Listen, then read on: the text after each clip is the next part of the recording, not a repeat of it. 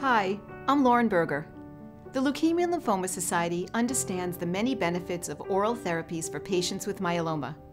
Along with the benefits comes a shift in control from the healthcare team to the patient.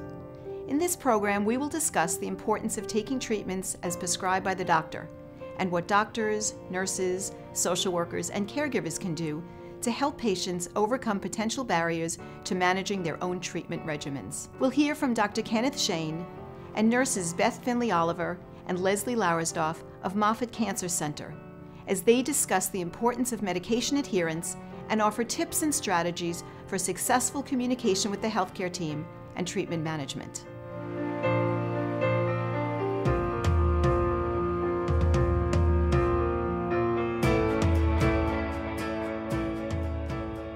We have a patient now who has failed current therapy. We need to put him on a new set of drugs. I think an all-oral regimen would be appropriate for him, but I want to make sure that we're doing the right thing for him and to make sure that we give him the right responsibilities and update him and make sure he's ready for this all therapy. Do you think we're going to have any troubles with that? No, I think that'd be great because this will give him the convenience to travel. And he's pretty good at keeping in touch with me as well. What do you think the side effects? You think he'll be okay with those? Well, I think we're going to have to think about side effects, which are, I think, really important, especially in all oral therapy, because they're going to be at home for a lot of it and they have to manage some of the side effects and let us know what's going on.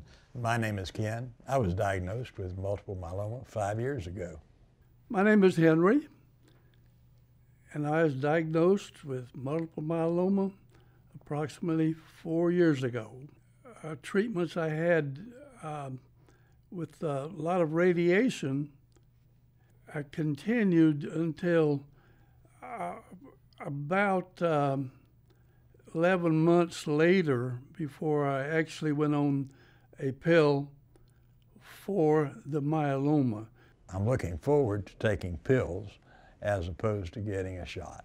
So multiple myeloma is a disease or malignancy of plasma cells, which are cells that are part of our immune system, our white cells that live in our bone marrow. And unfortunately, they start growing uncontrollably and start causing lots of problems, both locally and throughout the body. It's a disease that causes essentially issues with bone marrow function, so you become anemic, you lose your red cells or can't produce red cells appropriately. It also causes things to fall apart in terms of your bones. You become fragile and weak. These days there's a lot of hope in the world of myeloma in terms of new therapies that have been developed and are on the horizon. The hope and the reason for it is really because we've come a long way from the initial therapies we used to treat myeloma. Myeloma treatment over the last half a century or so has really changed markedly. In the last half a decade, even more so, with brand new drugs and therapies out there that are the consequence of lots of individuals participating in clinical trials, letting us know how effective these therapies are and how tolerable these therapies are. Really, in the last 2 years, we've had 5 new agents approved. And really what's interesting about these drugs is a number of these now are oral, so they're medications you can take by mouth. They are pills, which really opens up brand new opportunities for our patients to help take care of themselves and take their therapy at home, therefore not be tied to institutions or infusion centers or doctor's offices, which make these very, very appealing on one level. But it's also critical to make sure that we understand this also opens up the door for other issues, which means things like adherence. The World Health Organization defines adherence as the extent to which a person's behavior in taking medication or making lifestyle changes agrees with recommendations from a healthcare provider. Well, it's much more convenient. I don't have to drive all the way over to Tampa. That gives me more time to fish. Pills give me more mobility. I can travel around and do things and take the pills. As soon as I get my drug supply, which is once a month, I put the pills in one of these 7-day little segregated things you get at the drugstore. Then it's sitting out right on a little chest. And before I go to bed, I take that, and without fail, and I don't have any problem with that at all, because I understand that this is my lifeline, and it's for my benefit. It's my health on the line. I'm responsible for that. So are pills easier to take than infusional agents? And I think there are 2 ways of looking at it. Generally, I would think that pills are going to be easier for our patients to take. They're on their own time. They can take them at their own house. They don't have to come in and go through the confusion of all of what happens in a hospital or in an infusion center, a doctor's office, etc. But it's really important for our patients to be able to make sure they can manage the pills and take them appropriately. Some of them have relatively simple schedules, some of them have more complicated schedules. So education for our patients and education how and when and the importance of taking these medications in myeloma are critical for them to take it. But in general, I would really suggest that taking medications at home would be simpler for our patients. Adherence to an oral therapy means that patients are expected to agree to the therapy recommendation from the healthcare team, take the correct medicine, take the correct dose, take medication in the correct quantity, take medication at the correct time, never miss a dose, never take an extra dose, take medication for the prescribed amount of time.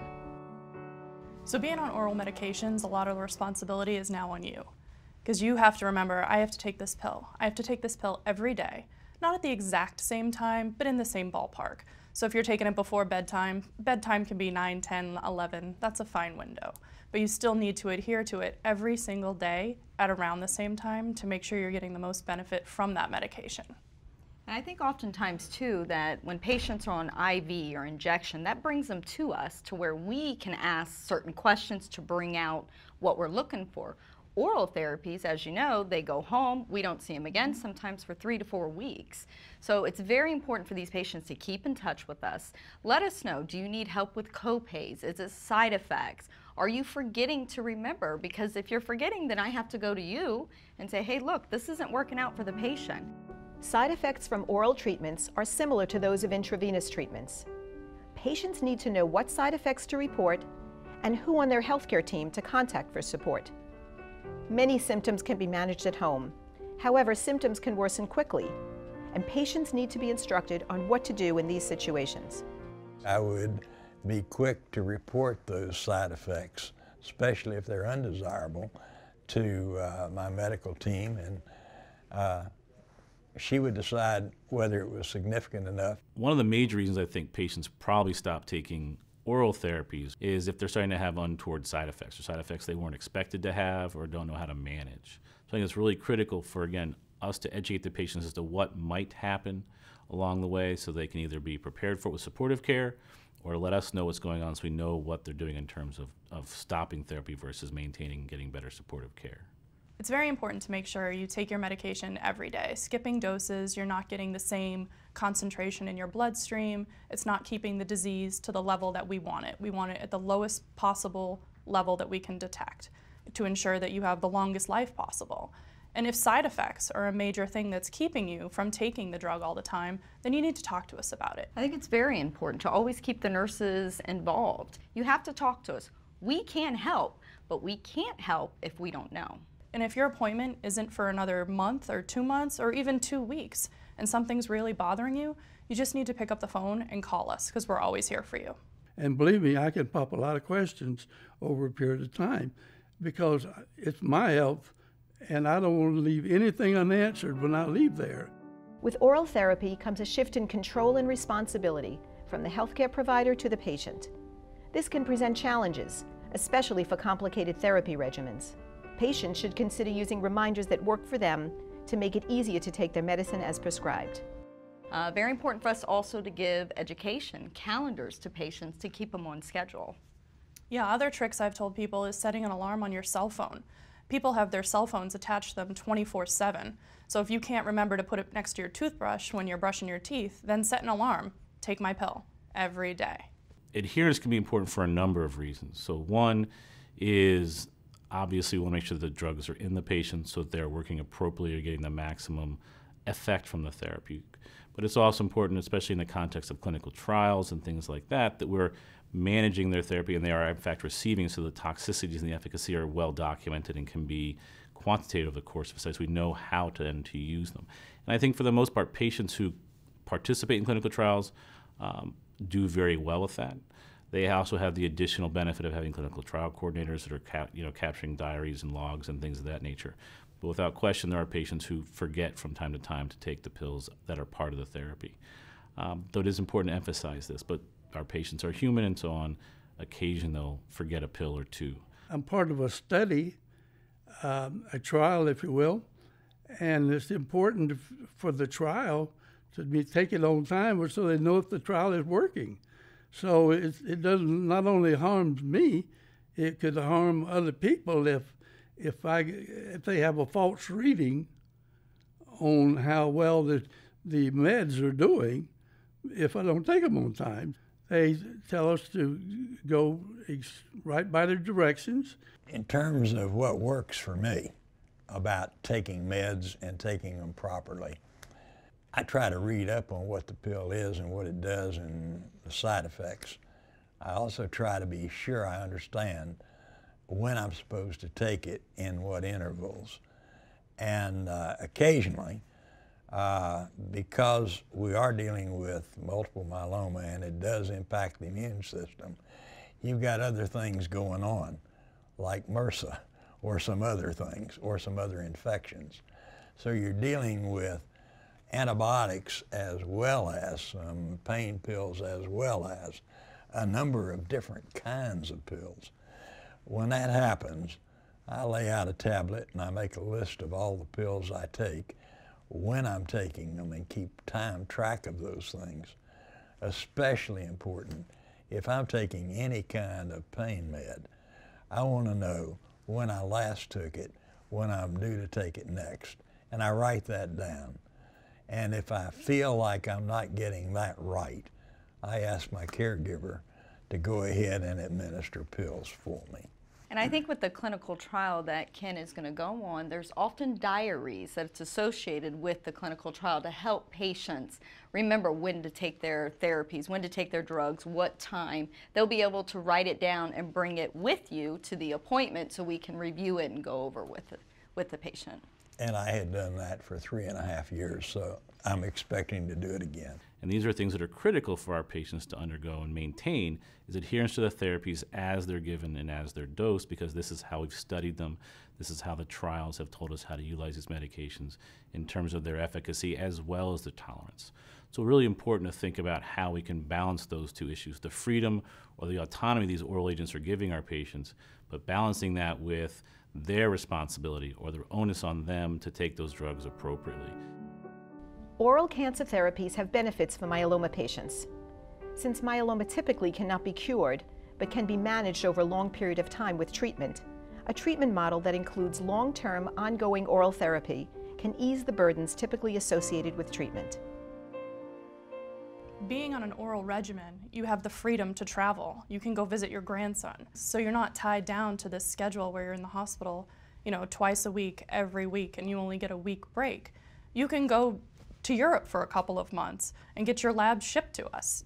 Different people, different oral regimens will allow you to have a travel allowance because people need to live their life. You're going to have more freedom to do the things that you want to. Yes, you have cancer. Yes, you have myeloma, but you're on treatment that allows you to live and have fun. As long as we can manage the side effects together, then hopefully life will be good. Doing that's led to a good quality of life.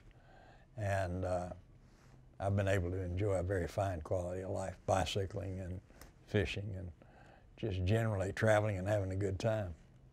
And that's the goal of therapy, actually. If you think about it, on a disease that we're not curing in the 2016, we're getting there. It's more of a chronic condition. So it's all about quality of life and managing and balancing side effects, therapy, your life, whether it be the Alaskan cruise this year, whatever it is, we need to get you there. So we need to do our job in controlling the disease, having a schedule that you understand, that you can do, and then take with you and travel and live your life.